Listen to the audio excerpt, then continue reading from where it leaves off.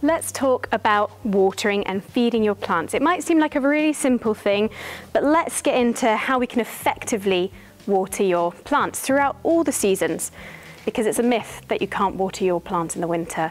So, first things first, if it's in a pot, feel the weight of it, get used to the weight of it. If it's not in obviously a massive container, because the lighter it is, the drier it is. It's really important. As plants grow, they'll get more and more root bound. So that's why we divide things up.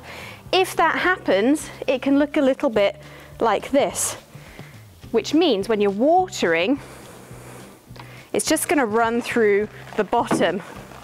So we want to make sure we're really saturating those roots. Maybe sit it in a little bit of water and that will really absorb, or pot it on. Also, with things like this, where you've got really quite light stems and leaves, you might need to use a water rose head, because when you're directly watering on with a big heavy flow of water, it could damage. So just make sure you're looking at that too. When it comes to feeding, rule of thumb is check the packet. It will say how often you need to feed. Generally, it is during your spring and summer months.